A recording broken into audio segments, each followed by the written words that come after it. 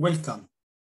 Welcome to this talk in CFD modeling in hydraulic engineering, talk which was presented by Professor Hubert Johnson and Dr. Sophia Lang in 2019 in Australia as part of the seminar series of the Queensland Division of Engineers Australia.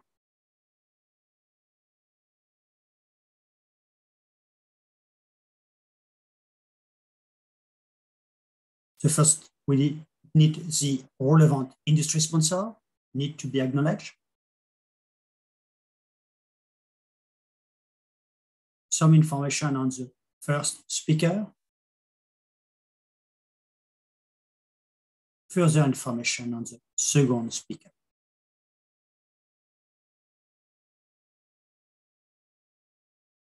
The table of contents. So let's start from the beginning. This talk is about hydraulic engineering. What is hydraulic engineering? Hydraulic engineering is the science of water in motion and its interaction with the surrounding environment, air, sediment, aquatic life.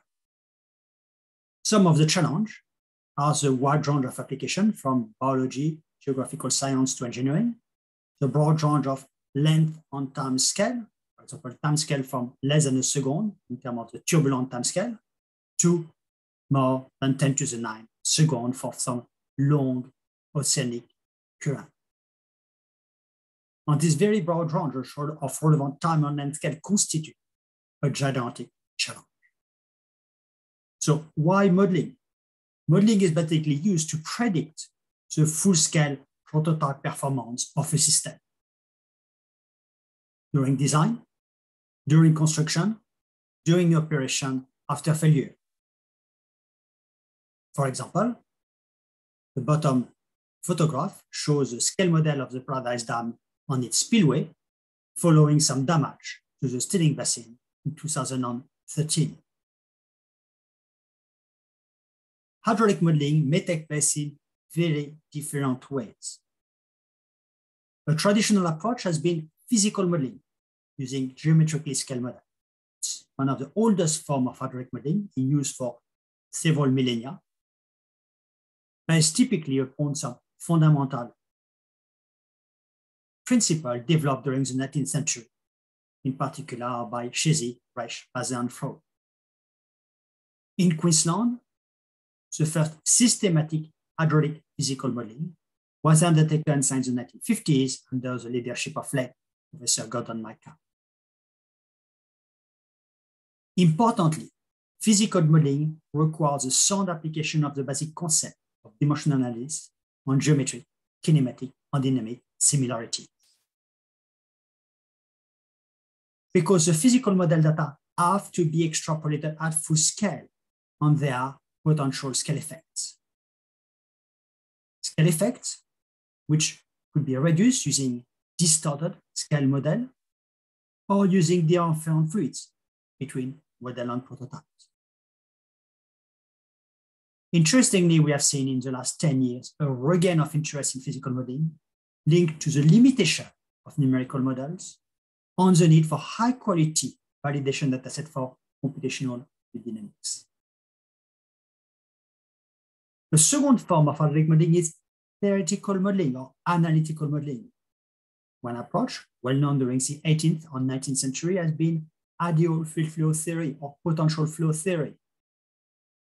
Well applied, for example, on the right to sluice gates, spillway crest, and even the inlet and outlet of many managerial culverts. Another form of theoretical modeling is the Poiseuille flow, the analytical solution of the Navier-Stokes equation for laminar flow. We may also use some simple Prandtl mixing length turbulence model to derive analytical model of turbulent flow. In open channel hydraulics, some traditional form of theoretical modeling constitutes the backwater equation developed in 1828, the Bélanger equation for hydraulic jump developed in 1841, both being developed by a French engineer, Jean-Baptiste Bélanger, whose name is engraved on the Eiffel Tower. There's, of course, for unsteady open channel flow, the Savonnin equation and the Boussinesq equation. And in more recent times, there have been some development, theoretical development, in relation to critical flow condition and dam breakway. A third form of hydraulic modeling is numerical modeling or computational modeling.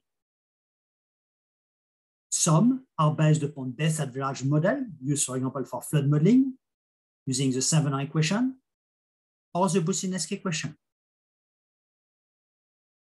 Another approach is to solve the differential form of the conservation of mass and conservation of momentum, the Navier-Stokes equation, that is CFD modeling. And if we time average Navier-Stokes equation, we find in particular some additional terms that need to be resolved with the Reynolds average Navier-Stokes equation. There are different ways to model turbulence using CFD modeling, ranging from simple K-epsilon model to detached AD simulation. But importantly, the selection of the correct turbulence model is very closely linked to the turbulence typology. We don't use the same type of turbulence model for a smooth rectangular channel or a channel equipped with buffers. And of course, the different approach is to use direct numerical simulation, very expensive and currently limited to Reynolds number less than 10 to the 5, and it's not applicable at full scale. Of course, there is a fourth approach, field data. And there's a conundrum. Field data are very expensive. Sometimes it's unsafe. And in other situations during natural disaster, it's nearly impossible to deploy. There are also some questions about data quality and data quantity. But we need to remember that field data are uppermost important because nature is the final jury.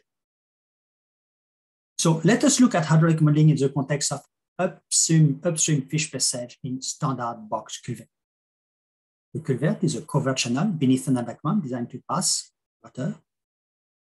And in the context of fish, it has been well known that culverts adversely impact on the fish passage for a number of reasons, and all this being closely linked to the targeted fish species.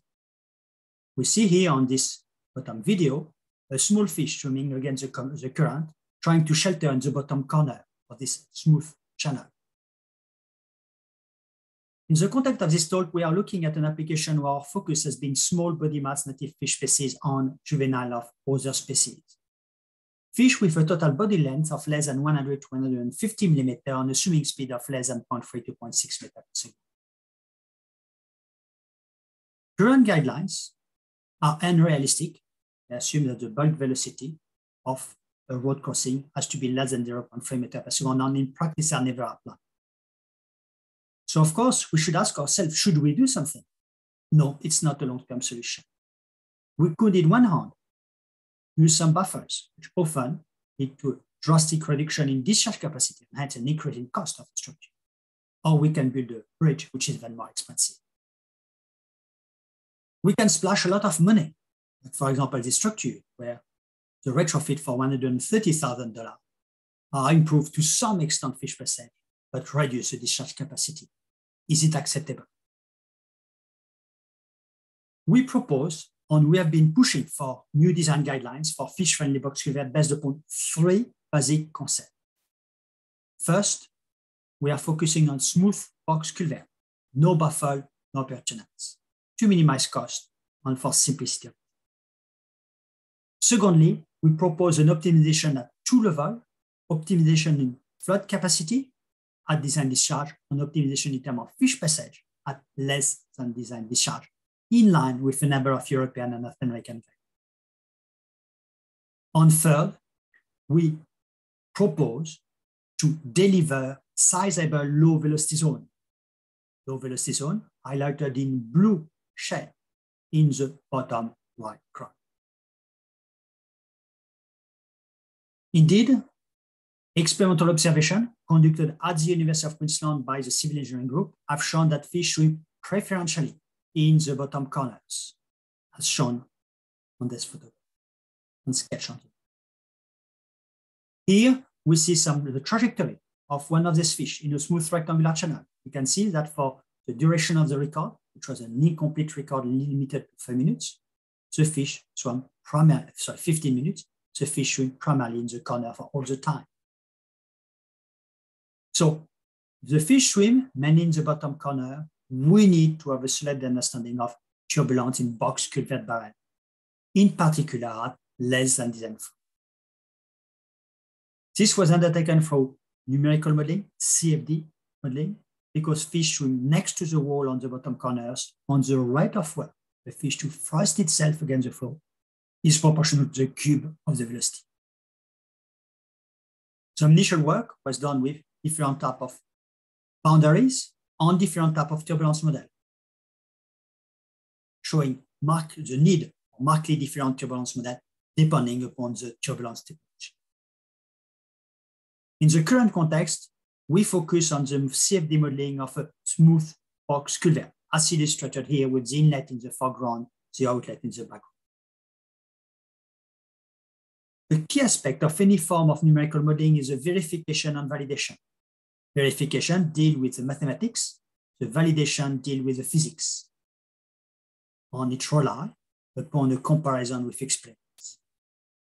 So let's look at the validation. Let's look at a comparison between numerical modeling, CFD modeling, on laboratory experiments in a large and near full-scale channel in a smooth box culvert. Generally, we find fairly good agreement in terms of the free surface as illustrated here with the numerical modeling in red, the experimental data in blue. In terms of the velocity, we solve the Navier-Stokes equation and we use the Reynolds average Navier-Stokes approach. Example of result shown here with the velocity map, CFD map on the row left, experimental data on the right. A few differences, but not that bad. And if we look more closely at velocity profile at close distance from the bed, from the sidewall, 20 millimeter, 40 millimeter, 80 millimeter from the sidewall, we see overall some very good agreement overall between the CFD, numerical work in blue, and the experimental data in red. That's for one discharge. And here, other example of good agreement for a different discharge.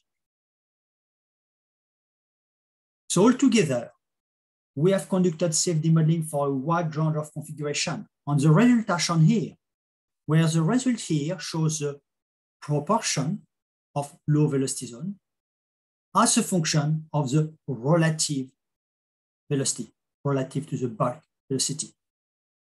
And altogether, if we combine both physical and numerical modeling, as shown here on the right, we can obtain a design chart linking the percentage of the flow area, where the velocity is less than the percentage of the bulk velocity.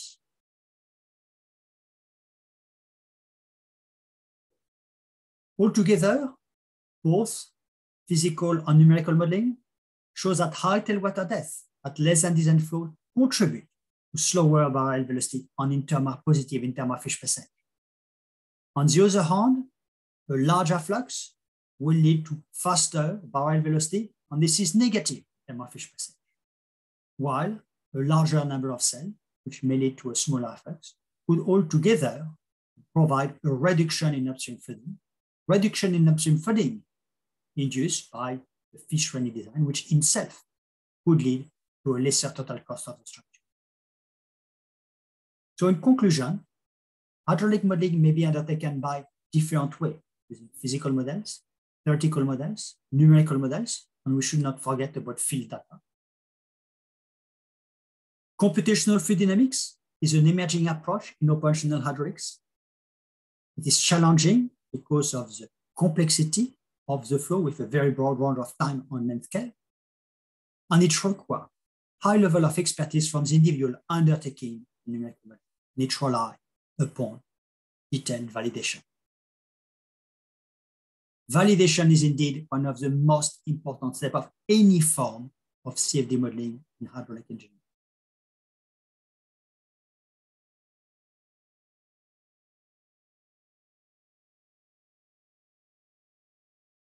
CFD validation is closely linked to the type of validated parameter and the quality of the validated asset. Here, we focus on low velocity zone, and our focus for the validation was hence on the velocity map. Velocity validation against free surface data give us confidence in terms of the free surface data only. Validation against center line, velocity profile, give us confidence on centerline velocity estimate only. An accurate estimate of velocity zone requires validation of the entire velocity field. So at the beginning of the talk, some of you may have thought that the CFD modeling of smooth box culvert would have been very easy. But when we apply it to the design of fish-friendly culvert, for which we need to model accurately the velocity, low velocity zone, CFD modeling is not that trivial. We are facing a conundrum in one way. Culverts and flood are nothing new. Hydraulic is a very mature field, but the development of fish-friendly, cost-effective culvert design adapted to ocean conditions is a major challenge. Here is some relevant bibliography. Thank you very much.